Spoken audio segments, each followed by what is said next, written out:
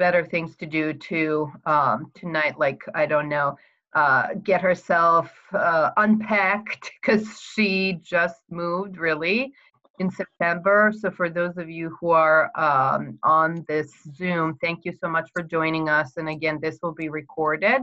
So you'll have an opportunity to review the presentation as well later if you wanted to, and share with some of your other camp fellows. But Dr. Arathi Seshadri, she just, as I said, arrived, and she's going to be a research scientist at the new I keep saying UC Davis, but a new USDA ARS research laboratory at Davis.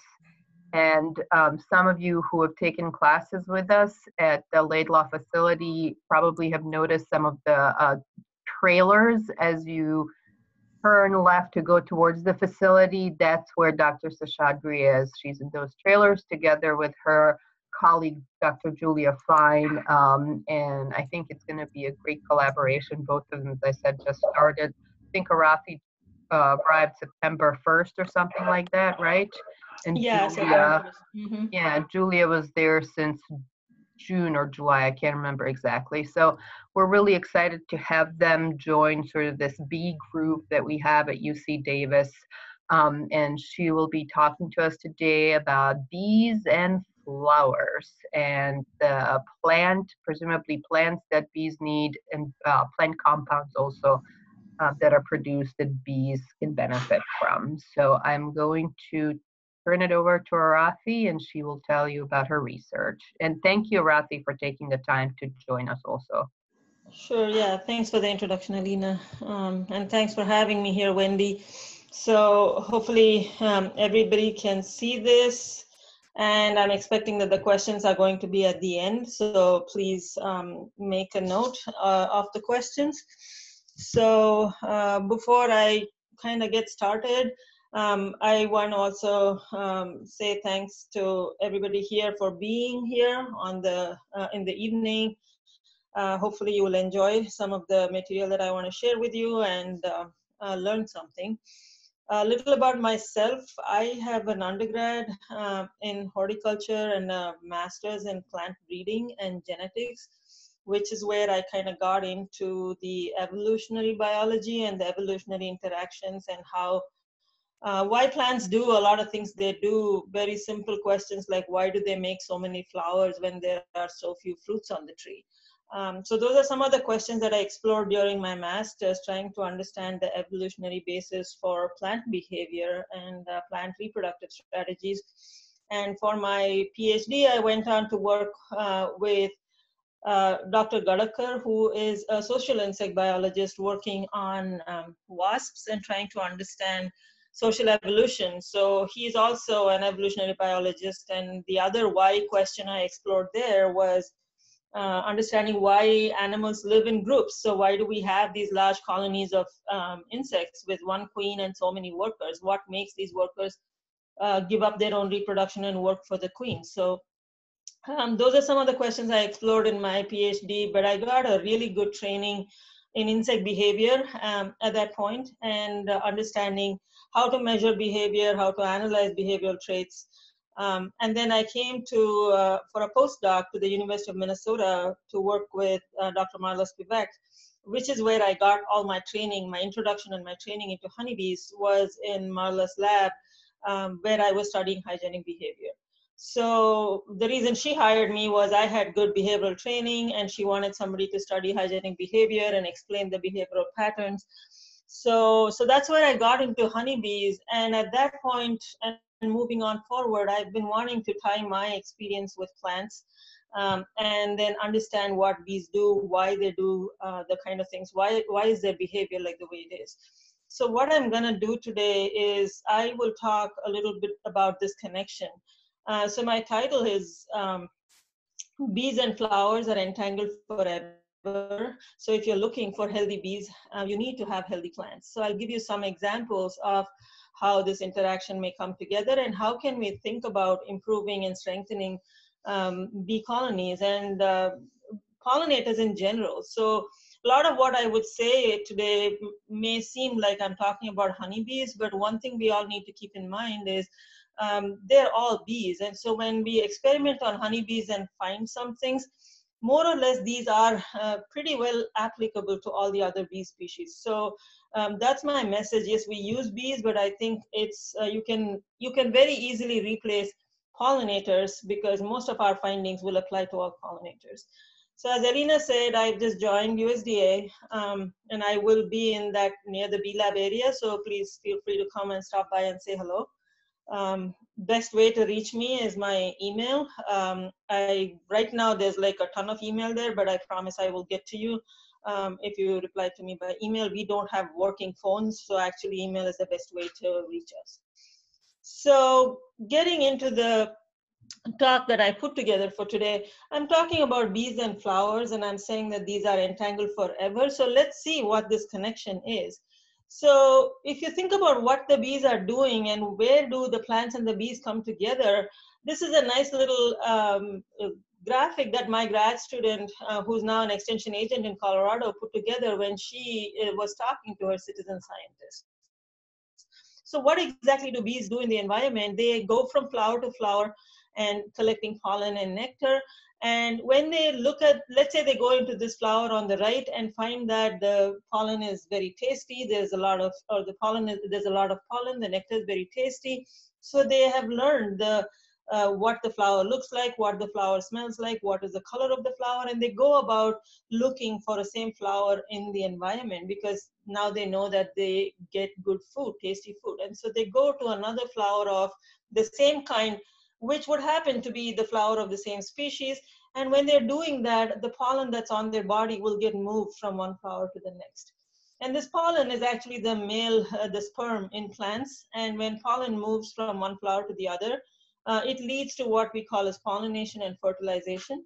And this process of pollination and fertilization is essential for seeds to develop, for fruits to develop. So when you're eating a seed, that could be like a bean seed or anything else, or we are eating fruits, keep in mind that this process of pollination is essential for the plants to reproduce. If we don't have this, we won't have seeds and we won't have fruits. So this is what the bees are doing. They're going about learning the color of flowers, learning the shape of flowers, and then visiting flowers of the same kind.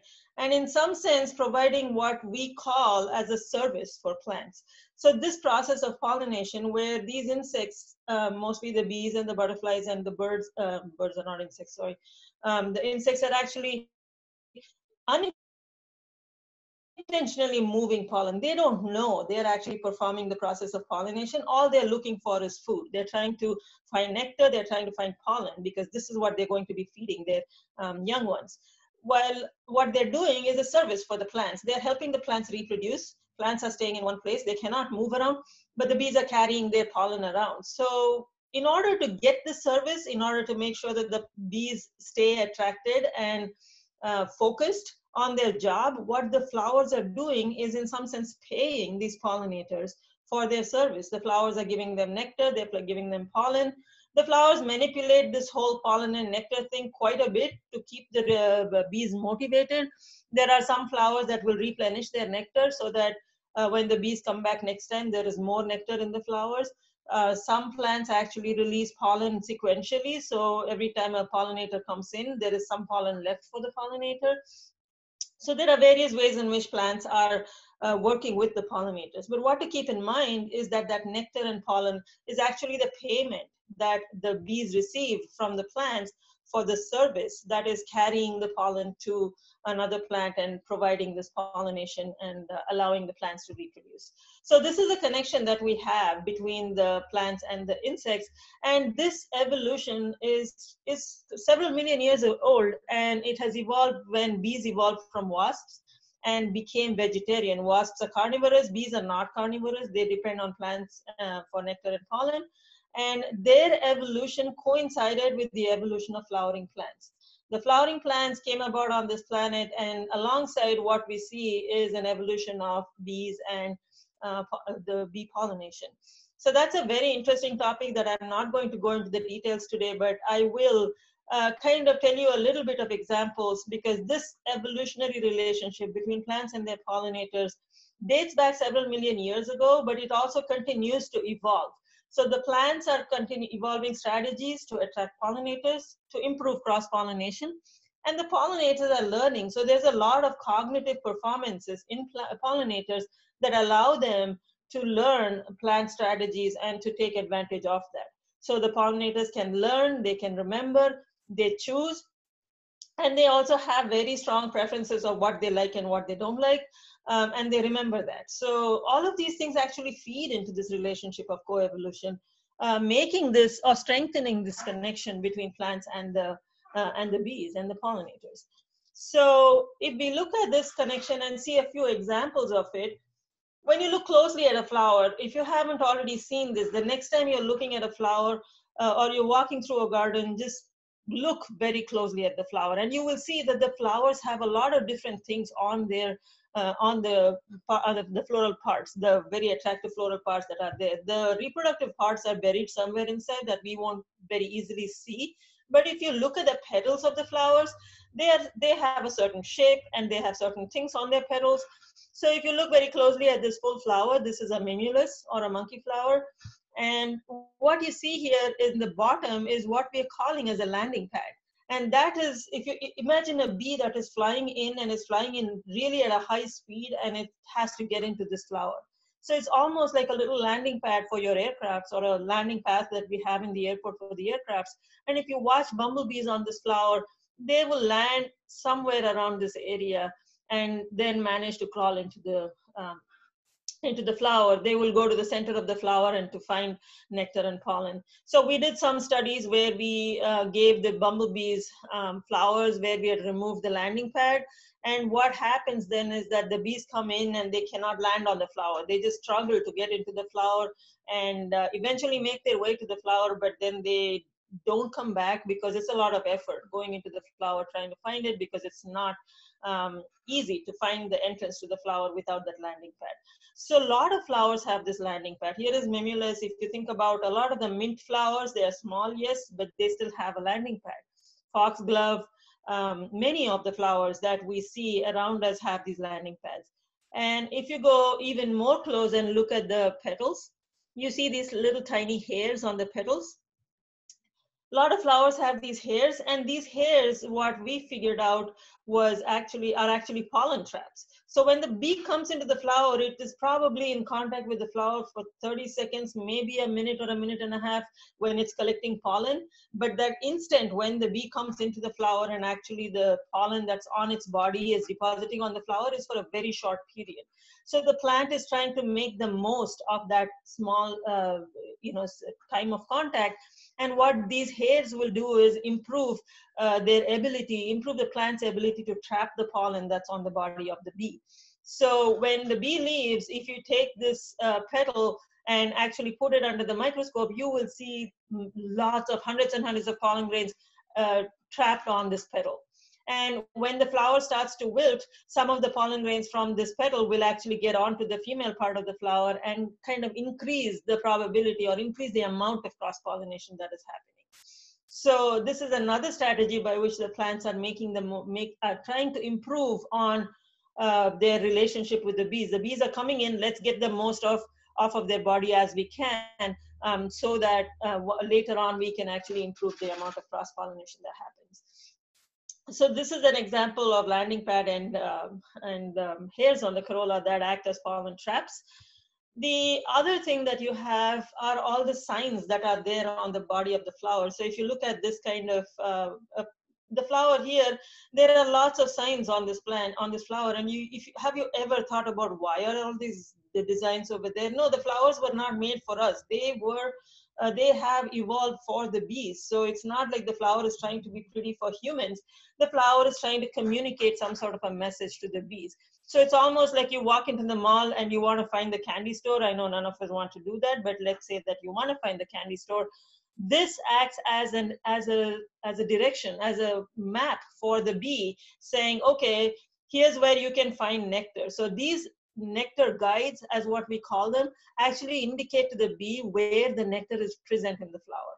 So they're almost like this graphic here shows, it's a sign telling the bee that that is where the nectar is. And as soon as you land on this landing pad, you should start following these nectar guides and you will find the nectar. And so these are UV reflecting, and I will show you that in a little bit.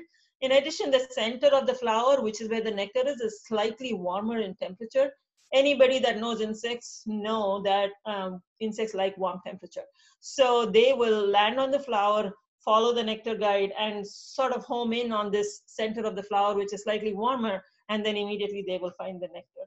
So here is where they're almost talking with each other, saying, okay, this is how you go, this is where you find the reward in the flower. So there is a lot of work done on honeybees and a lot of bees in general. One thing we all have come to appreciate right now is what we see is not what the bees see. So here is the human vision that goes from ultraviolet, which we cannot see starting, but the visible wavelength, that is the white light, starts from violet and goes all the way to red. And that's what we can see. But if you see the bottom panel here, this is what the bees can see. As you see, the bees are a little bit more displaced. They can actually see in the ultraviolet spectrum, but are not very good in the red area. So they cannot see red very well, but they can see ultraviolet, which basically means that they can see things that we cannot see. And that really makes this whole relationship very special, because a lot of flowers that don't look very pretty or look very boring to humans can be very pretty for the bees. So here is bindweed, which I'm sure any gardener does not like bindweed, but look at the flowers of bindweed, the way they appear to us, which is on the top, and what the bee sees them as.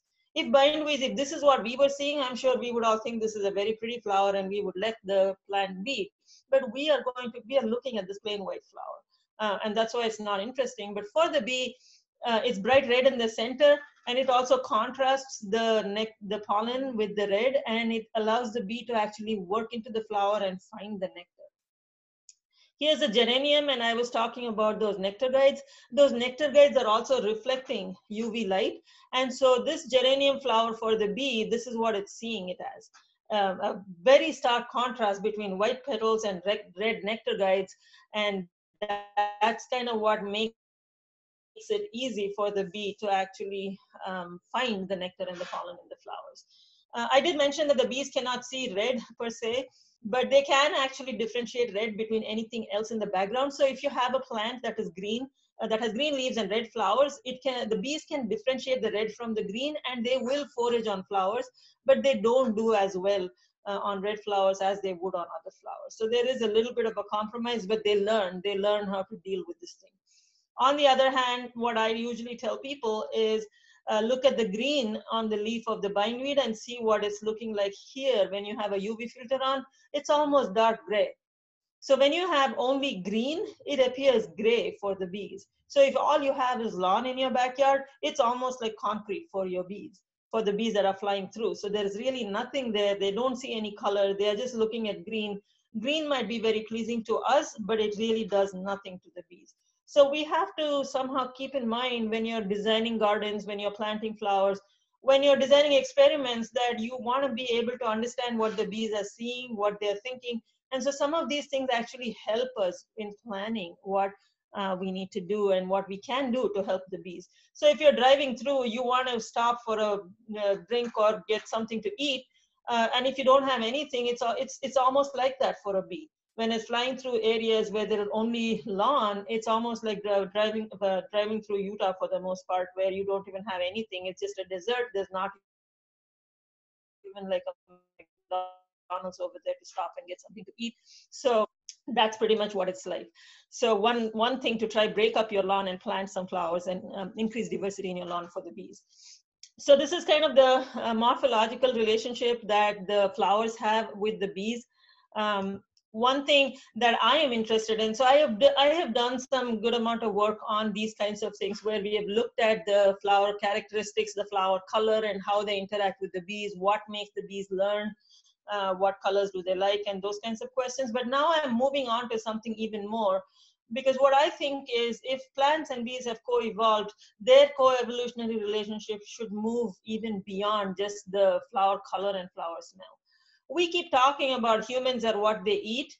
This is also very much true for bees. Bees are what they eat. So if we want to have healthy bees, in my thinking, we also need to give them healthy food. So let's see what we have here.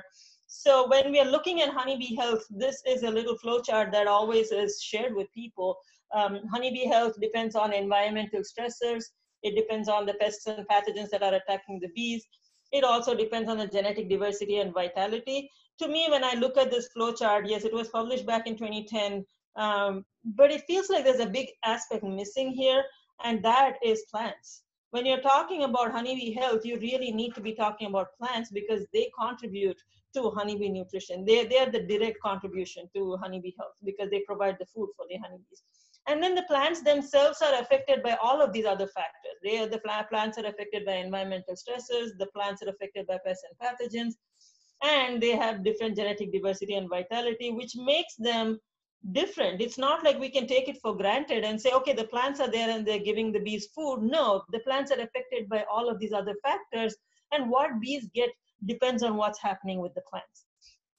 So with this in mind, we actually did a study back in Colorado in 2015 where we wanted to see what is the role of the drought stress in plants on honeybees. So we set up these huge 1-acre canola plots, one which received no supplemental irrigation, and eastern Colorado is a dry land if you don't irrigate these plants supplementally. And the irrigated plot had irrigation provided at 2.5 centimeters per week. And you can see very quickly the difference. The inset here shows the plant at flowering. In an irrigated field, there are a lot more flowers, and in a drought stress field, first of all, there are not enough plants. And then each plant has very few flowers. So right away, when you look at a plot that is not irrigated or a plant that is experiencing stress, when a plant is experiencing stress, it pulls down the investment that it makes in reproduction. It does not have the resources to produce offspring, so it does not make flowers. So we look very closely, and what you're looking at here, first of all, in a drought stress field, the open bars here are drought stressed and the closed bar are the irrigated field. The number of plants are higher per unit square, and the number of flowers open on a given day is also much higher in an irrigated flower plant, and the number of pollen grains produced per flower is also very, very different. So if you look at the pollen production per flower, when a plant is, so we counted the number of pollen in drought stress flowers and in irrigated flowers, and what you find is a 17% decrease in the amount of pollen grains produced by the plant. The plant is suffering. The plant does not have enough resources. It is not going to be able to invest in reproduction. So this is a very direct indicator to what the bees are getting when we have ongoing drought stress in our environment. They don't have enough food available in the plants because the plants are pulling back and not making pollen grains. So we also had bee colonies situated right next to these canola fields. So as the canola was flowering, we set up pollen traps just to measure the amount of pollen that the bees were bringing in. About 70% of the bees that are placed near canola fields go into the canola fields and forage on canola. And you can see here, the colonies near the drought stress field had about a third of pollen coming in. Canola is a huge pollen producer. Beekeepers love to put their hives on canola because they come back rich in pollen. But if your field is drought stressed, they're not getting enough pollen. So very simply, drought stress plants are not making enough pollen grains. They're not producing enough flowers. So directly in terms of the quantity of nutrients, they're impacting your bees because they're not giving them enough nutrition. Bees have to fly farther. They have to look at more things to find that. We also analyzed the nutrient content of the pollen grain to see whether there was any difference. And yes, drought stress does alter the nutrient content. We did a metabolomic analysis, and I'm not going to go into the details of the analysis. One thing you want to look at here, and it's very, very clear to see, the green dots here represent the chemicals that were found in irrigated in pollen from irrigated plants, and the yellow dots are chemicals that were found in the pollen from drought stress plants, and they're distinctly different. So they're not overlapping a lot at all. There are some nutrients missing in either of these things, especially lipids and secondary metabolites are not found in the drought stress plants. So also they differ in sugars. There is a clear separation of what might be there.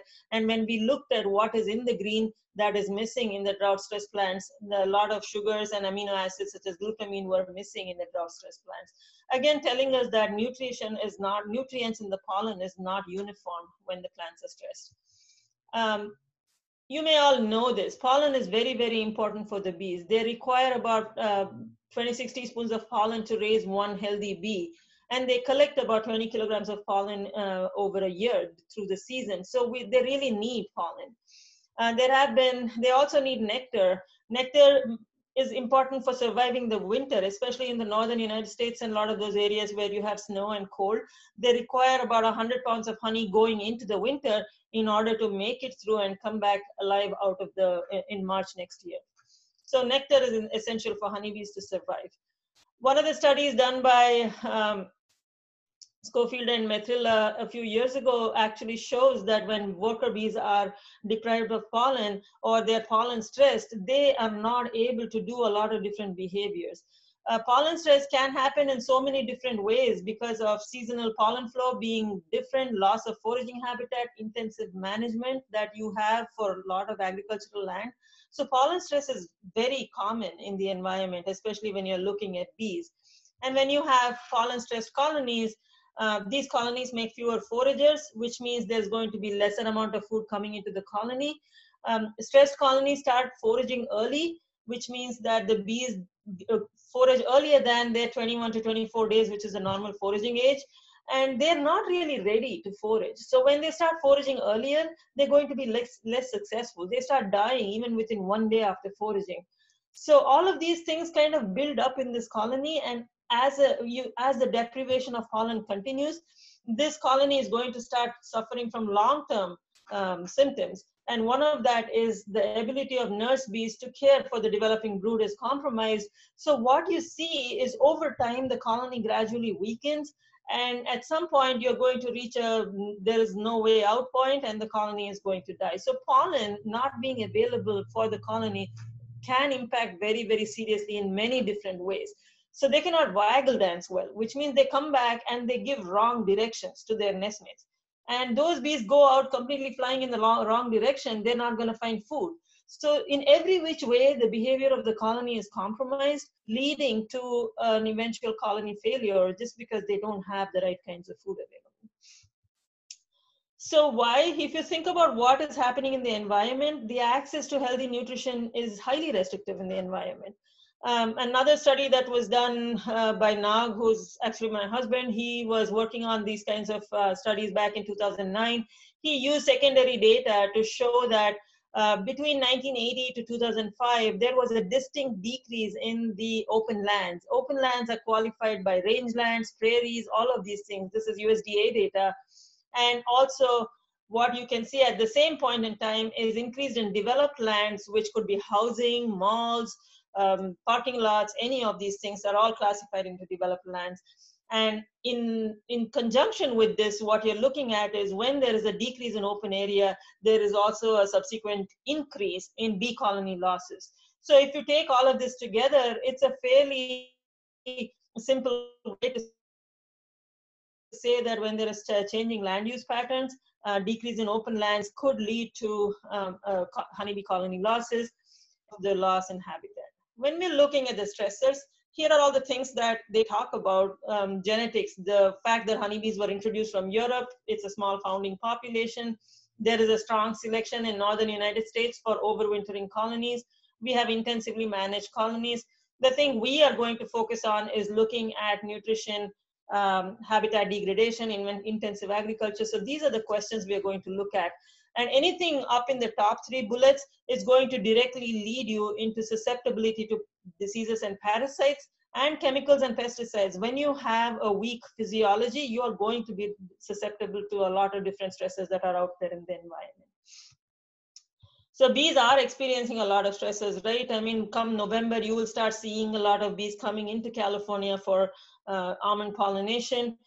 You also will be looking at a lot of monocultures, and then there is urbanization. So there is a lot of things that there are a lot of things that are leading to imbalanced diets in the bees. So here is monoculture and intensive agriculture. This is corn.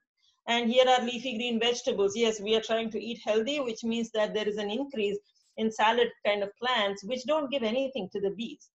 And then we have canola. These are our fields, and pay attention to this little green strip, and I'll talk about it. This is our canola field in full bloom, and 4 weeks later, this is what it looks like.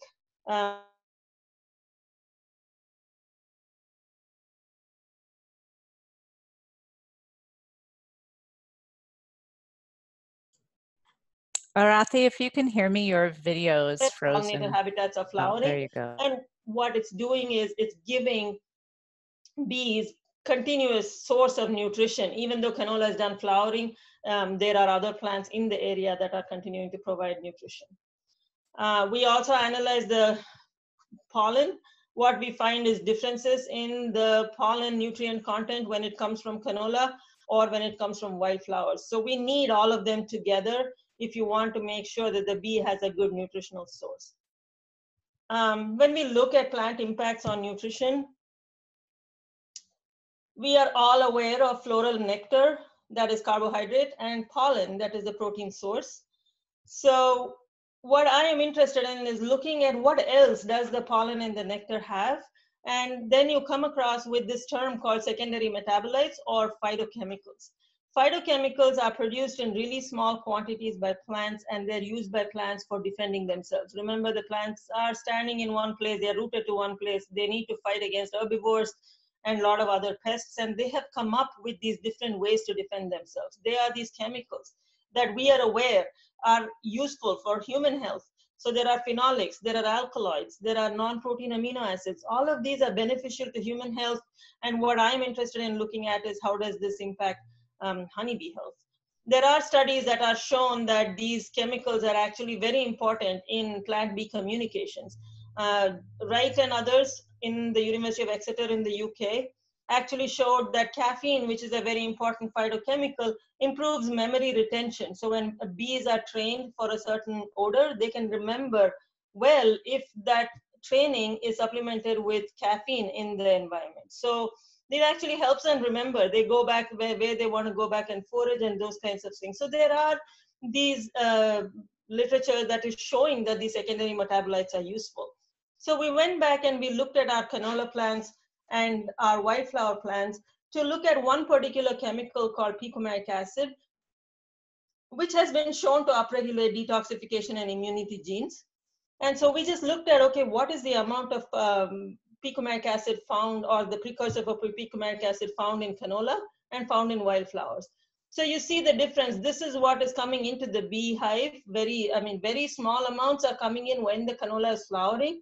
But in the wildflower pollen, there is a lot more of that picomeric acid plant, about 300 times more of the precursor to picomeric acid present in the wildflower pollen, which is itself telling you that wildflower is a diverse pollen mixture, so it is bringing in a lot of diverse nutrients.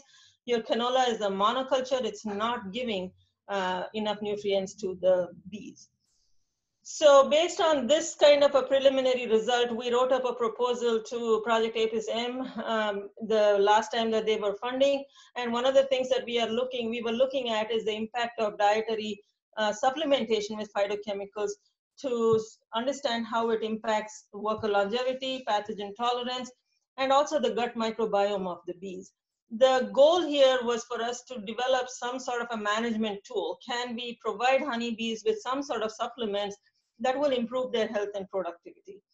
So we tested 4 different chemicals, caffeine, which was already known to promote learning, picomeric acid, again known to improve gene expression, and 2 other chemicals which sort of were, so this camphorol is a similar in structure to picomeric acid, and gallic acid is a flavonol. We just thought, okay, we'll try one more different chemical, and tried these 4 different chemicals. Before we came to this, we had tried a lot of different kinds of things, and these were the 4 that showed us some sort of promising results, and so we ended up with these 4. We tested several different doses, but what we find, the benefits are mostly at the low doses of 25 ppm, which actually makes sense because that's what is found in nectar. The nectar concentrations are anywhere between 25 ppm or lower. So the higher you go, these chemicals can also act as toxins for the bees.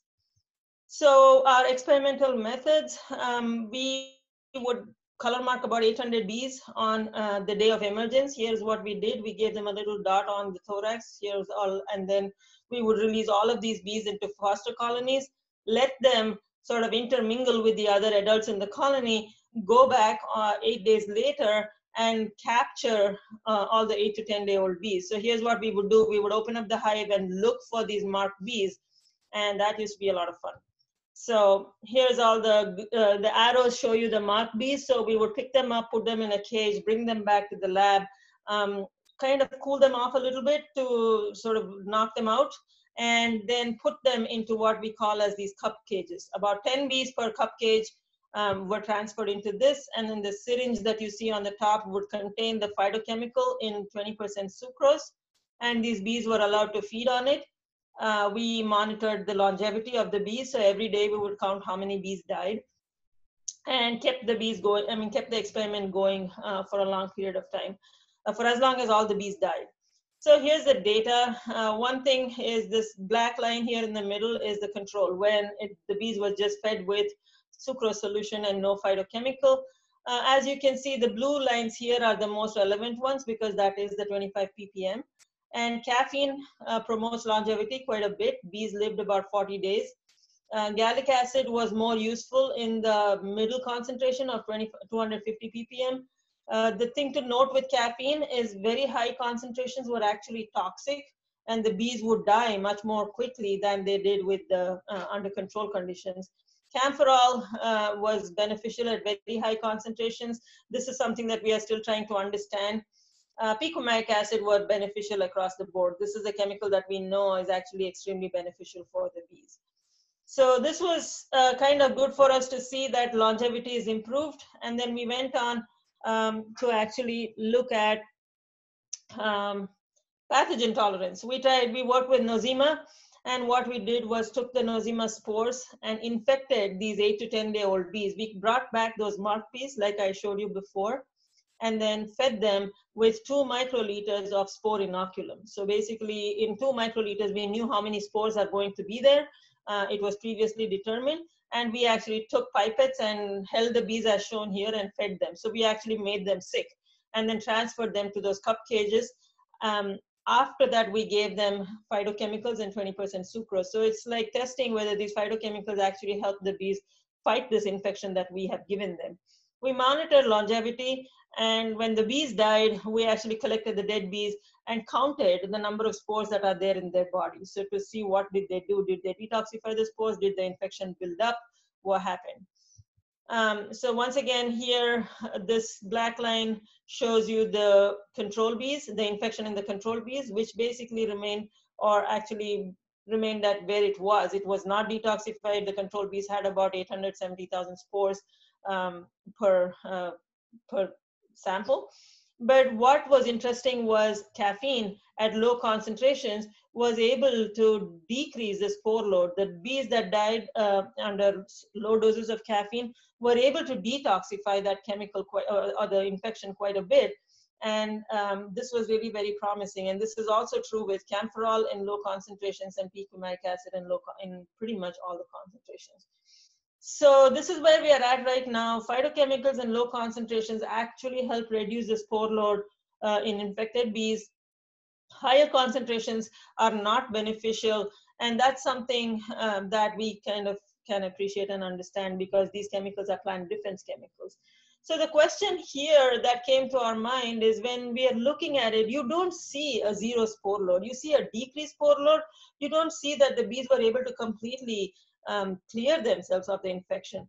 So the question is that can these bees with really low spore loads actually now transmit the pathogen? Are they going to still be infective, or how does this work? Because these phytochemicals didn't clean them. They just reduced the spore load. So other studies have actually shown that when the bees are starved and infected, they are more likely to transmit infection. This is because starving bees are likely to go and solicit. They're going to beg for food from their nestmates when they're hungry and they're starved. And if they're also infected, that begging can lead to transmission of disease. So our hope is that if bees are able to access phytochemicals in floral nectar, when they're consuming the nectar, they're not going to have the starvation risk. And so if they have these phytochemicals in nectar, then they're likely to have lower risk of starvation and be less likely to actually transmit disease. So phytochemicals are important, but phytochemicals in nectar are necessary for the benefits. And these phytochemicals are actually toxins that the plants have produced to defend themselves. So, and we know this from several other studies on bumblebees and some of them that are coming up in honeybees. They have this connection with the plant. So we need to be really careful because these are plant defense chemicals and high doses can actually kill the bees. So we have to work out these doses and the dosage very, very carefully. We also know in some of the citizen science studies that my student is doing in Colorado that honeybees have very strong preferences. If you watch them in your yard where you have a lot of different flowers, they don't forage very uniformly. They will forage on certain flowers. Here you're looking at honeybees foraging mostly on the purple coneflower. Even though all of the other flowers were present and were present in the same numbers, they still went preferentially to purple coneflowers or this butterfly plant here, the Caryopteris. So they show these kinds of preferences. We still don't understand what those preferences are based upon. How do we connect it to the needs of the plants? Sorry, the bees. So in terms of my ongoing projects right now, I've been working with Colorado beekeepers and we are analyzing the nutritional profile of their colonies. I'm also doing some lab experiments where we are looking at the effect of phytochemicals on pesticide detoxification and how these phytochemicals can help bees survive pesticide exposure. These are the preliminary data that we have. We work with one migratory beekeeper who brought his colonies out to California and 3 local stationary beekeepers in Colorado. I hope to continue this study in California, and I was just talking with Elena about this last week. We would like to actually collect the pollen and honey and assay them. And the goal is to actually see whether we can develop some sort of a nutritional profile of colonies. And this is what we are looking at. This is a very preliminary data because this analysis is taking a long time. So what you're looking at, so caffeine has still not been analyzed, but the gallic acid, camphorol, and picomic acid, you see that there is some seasonal variation. So this is the early season, the hash graphs. They're pretty high in gallic acid, and I'll show you at the end which may be the flowers that contribute to this. Apples and a lot of those plants are high in gallic acid. But as the season progresses, you start seeing a decrease in gallic acid. Camphorol, on the other hand, is very high in sunflower. Towards the end of the season, you'll start seeing sunflower pollen, sunflower coming into bloom, and also the canola or the camphorol content increasing in the pollen. So we know a little bit, but we still do not know everything that the bees need. We also don't know everything that the plants contain. So there's a lot of work still to be done. So I plan to continue to analyze these and also want to perform some supplement trials in real colonies, kind of take those case results and translate them into colony level studies to see what the benefits might be. We are also looking at the effect of these phytochemicals on the gut microbiome.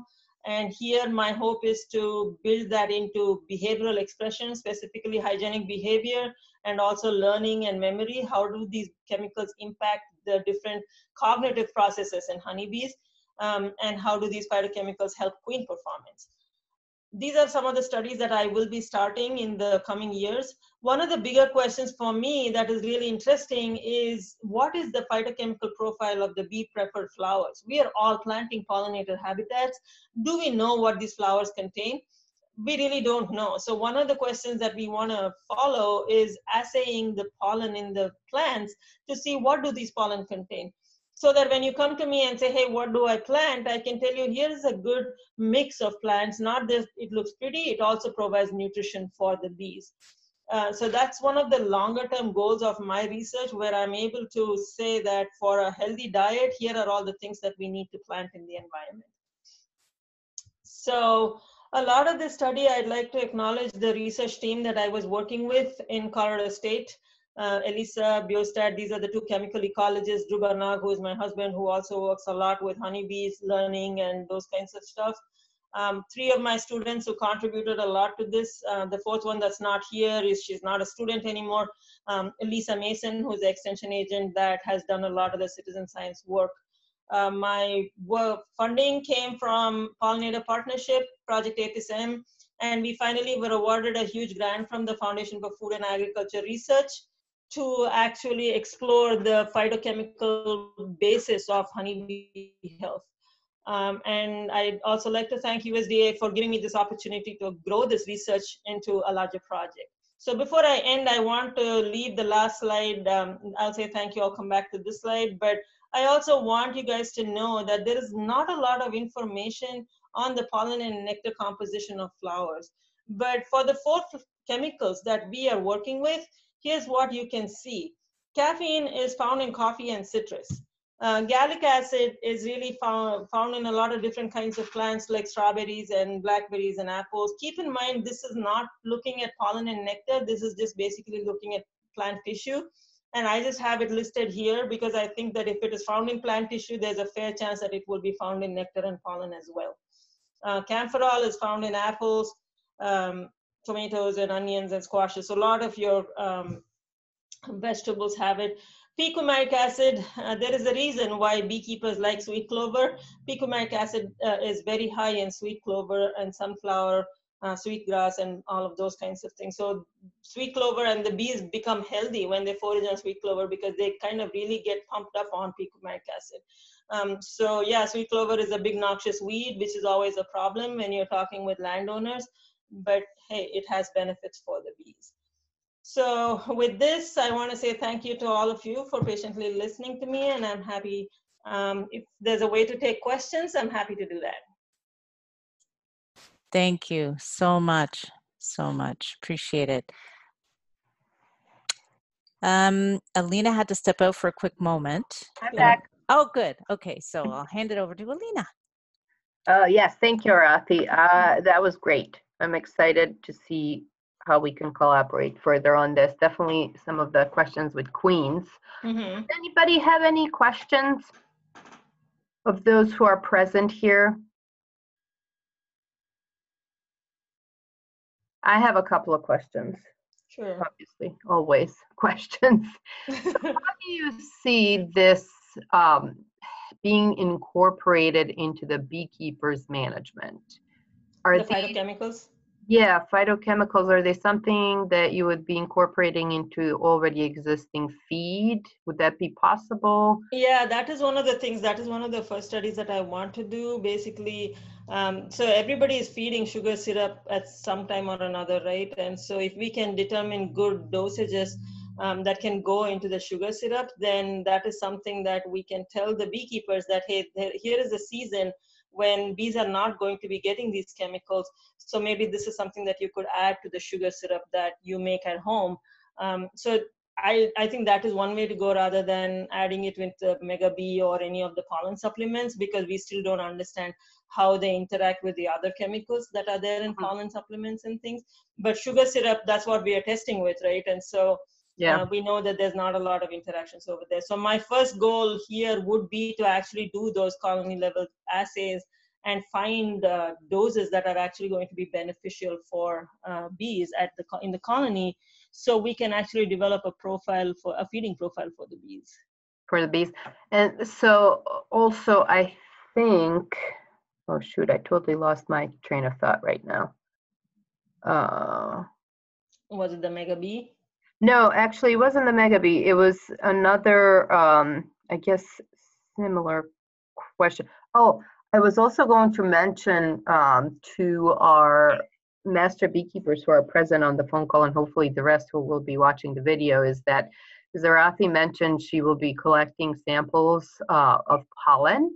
Mm-hmm. And I hope that we can piggyback, or we are going to do pollen collections as well in collaboration with Neil. So hopefully we can do a joint collection of pollen. But our interest is in looking what the pesticide loads are in pollen that the bees are being exposed to. So I know that you're already doing a little bit of work on this, but can you talk a little bit about how this might help with pesticide exposure in bees? Yeah, so that's something that I just got the data from the lab in Colorado where this past summer, the experiment we did was expose the bees to neonics in the form of, neonics in sugar syrup, and then give them phytochemicals to see whether they were able to detoxify the phytochemicals.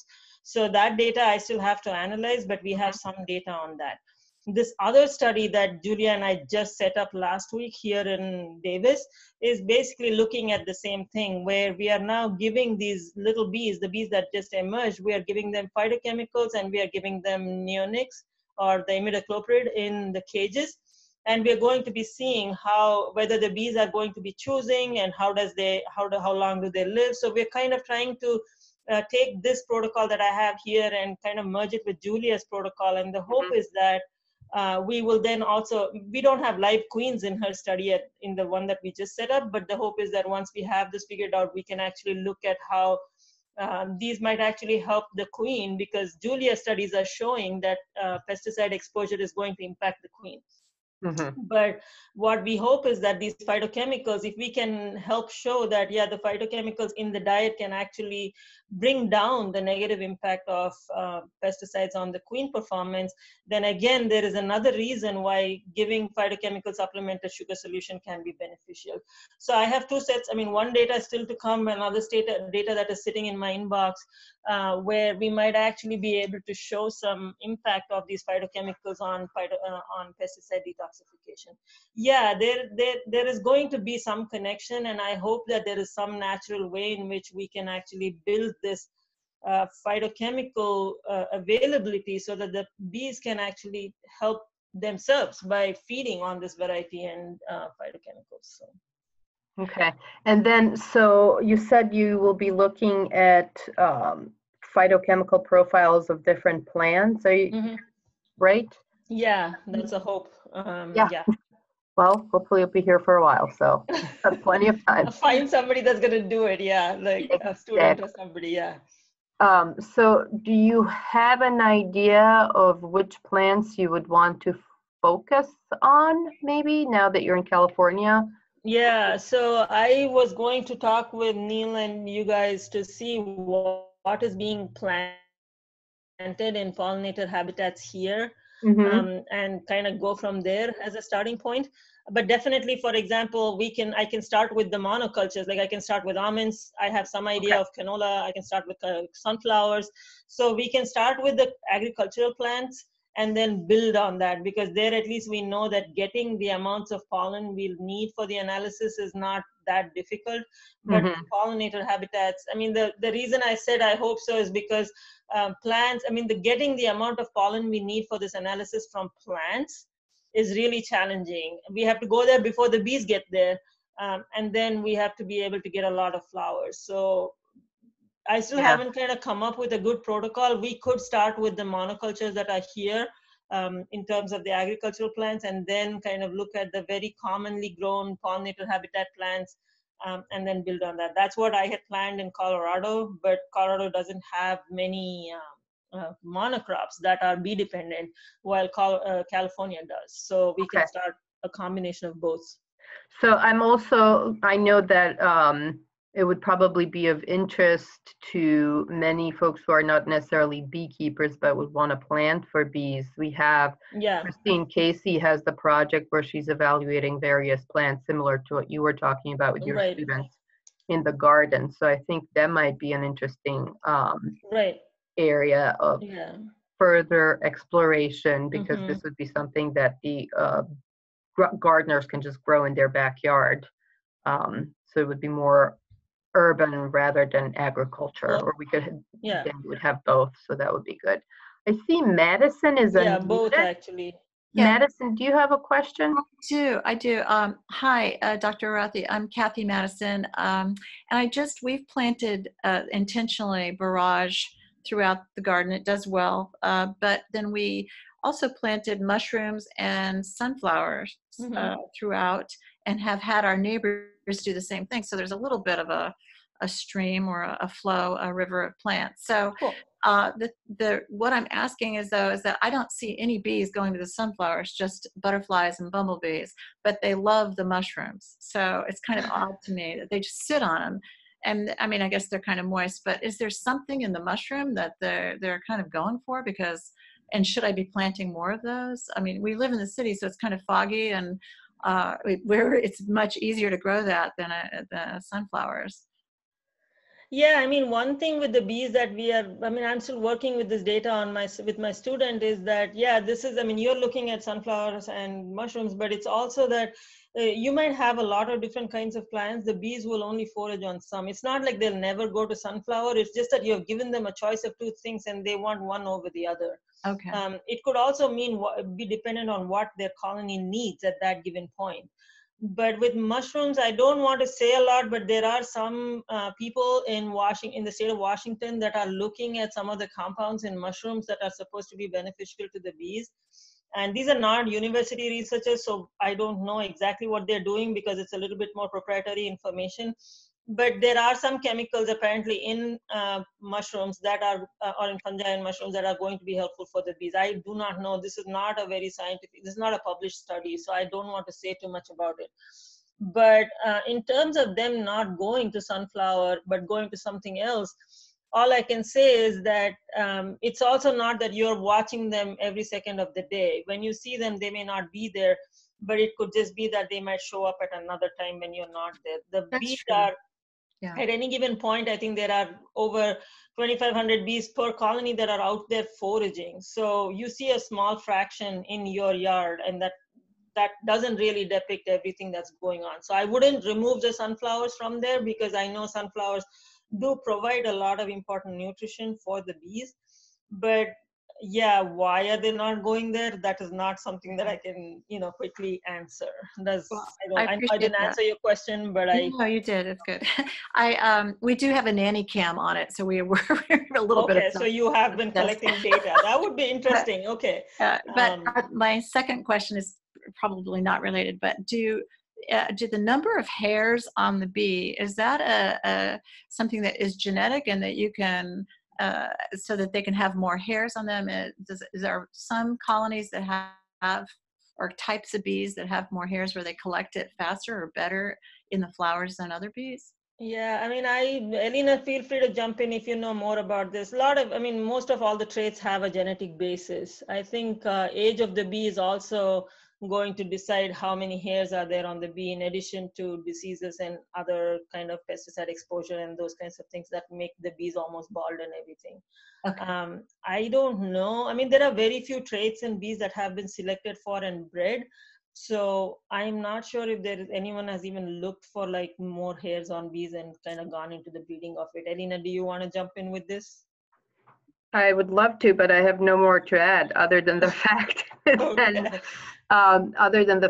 different types of bees, different species seem to have different numbers of hairs. So for example, like the one that comes to mind right away is the carpenter bee versus bumblebee, right? The carpenter bees tend to be pretty bald compared to the bumblebees. So, but I'm not certain if people have looked at exactly what that purpose is. I mean, carpenter bees go into the wood, right? They bury themselves into the wood, so it might not be great to have all those hairs. Whereas bumblebees, I live underground and they do, but they both pollinate, so I'm not sure if they pollinate different flowers. I can also see that the carpenter bees are a little bit more tropical, while bumblebees are adapted to alpine conditions. So it also kind of allows them to forage in cooler temperatures. So true. Those kinds of across species, there are some studies, but I don't know. Okay. Well, thank you very much. Sure. Anybody else? John? Or Joan? This is Joan, and I actually have a couple of questions. One, how much forage would one need to help provide the phytochemicals for just one healthy hive, like a 40,000 bee hive? Yeah, that's a great question. First of all, I don't know all the chemicals that borage has, and even without looking at that, I think there have been studies that are shown that a healthy hive requires about 3 acres of flowering habitat, continuously flowering habitat, and borage is good, but again, I wouldn't go I wouldn't go all out for borage because again, they need diversity. So, first of all, I think if you have one hive, I don't think we have 3 acres of flowering habitat around that hive, do we? That's always the problem that, when we have hives, we don't think about how much area they need. So yeah, you might plant as much borage as you can, but I feel like more diverse pollen that flowers throughout the season and those kinds of things that I didn't really talk about a lot is also going to be important. I'm still learning about the California phenology, so I don't know how long the flowering season lasts in terms of borage flowering and things. And I most of the time think like in terms of Colorado, which is not relevant here. The flowering season is very, very short. So I would say that, yeah, plant as much as you can, but also try to include diversity of flowering plants in your yard. Right. Well, where I have my colonies is in a vineyard, and it's 200 acres. Okay. So what we typically do is we start to seed middle of October. Okay. And we do pretty diverse amount of seeding various plants. Okay. But one of the things that when you were talking about collecting pollen of particular plants, in the Sonoma Valley where I keep my bees, a lot of vineyards just plant wild mustard, and huge amounts of acreage of wild mustard. Yeah. I guess it's a bit of an invasive. Yeah, I was going to say, is it easy to grow? Yeah. Yeah. Once you get it, it doesn't go away. Right. So, it spreads and it reseeds very easily. I yeah. mean, one thing I can say, when you have such a large area, and this is a study that we are still doing in Colorado, but just knowing bee foraging behavior and the kind of preferences they have and the abilities that they have is, rather than mixing, rather than planting a pollinator mix, I would suggest that you plant strips of each species that you're planting. So even if you can make whatever large strips that you can. So the bees like to specialize on a certain kind of flower. So they don't like to keep switching between sunflower and borage and mint. I mean, they don't do it. At any given point in time, their brains can handle 2 kinds of flowers. So when they come to borage, they want to stay on borage. When they go to sunflower, they want to stay on sunflower, because that is kind of more efficient for them. They don't have to keep modifying their behavior to collect pollen, learning new techniques and that kind of stuff like that. So I would say, whether it's your garden or whether it's your pollinator habitat in your field, try to plant strips of one species and then kind of a strip of another species. It is easy for you to maintain because all of these plants are of the same kind, and also it's nice for the bee. So then when you have these large acreages, yes, you can have 1 acre or 3 acres of borage and 3 acres of sunflower. I mean, you could do something like that when you have these large acreages. So I'm trying to tell people to plant strips rather than planting pollinator mixes, which completely throws the bee off. I mean, it's just like very confusing for this little bee to go about each time trying to learn a new flower and manipulate a new flower. If you kind of see where I'm coming from, they perform better and they are more efficient when you give them a few kinds of flowers. So planting them in strips is actually maybe one thing that you can do in your large acres that you have. That's a great idea, and I'll pass that along to the people that are actually doing this work. Yeah, so that would be something that, like I'm saying, we're still waiting for data, but just knowing the literature and just kind of understanding how bees work, my prediction would be that their efficiency would be better when we have strips rather than mixed species packaged. Interesting. Thank you. Thanks, Joan. Todd, do you have a question? No, I do not. Okay, and then I see John Johnson is also unmuted. Do you have a question, John?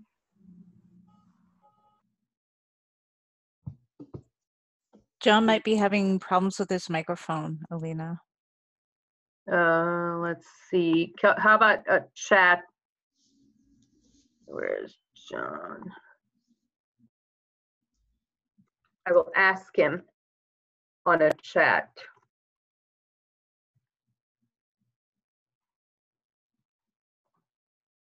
If he sees it. But while we're waiting, if anybody else or nobody else has any questions, I think we will just thank Arathi for joining us. This is really very useful to me and very interesting. And I know it's been of interest to many beekeepers and gardeners too, to learn more about the relationship between plants and bees and how we can promote bee health using various plants. So that's great. Cool, thanks. No, I didn't hear from John, so I'm going to go ahead and say we're going to be closing out the webinar. And again, thank you all for joining us, and especially thank you, Arathi, for being here with us tonight. Yes, Yeah, it was thanks for brilliant. having me. Thanks, Wendy. Thanks, Thank Alina. you. And It's thank good you, to see you. everybody. Absolutely. And as you heard Arathi at the beginning said, if you have any questions, you can email her, and she's here now at Davis, so it'll be easy to get a hold of her, I hope, for additional. Yeah, stop by. If you guys Thank are you, in. Dr. Arathi. Thank you very much. Yeah, thank you. Yeah, have Okay. a good evening, everybody. You Yes. too. Have a great week. Good night, Yeah, you too, everyone. thanks. Good Take night. care. Bye. Bye-bye. Bye.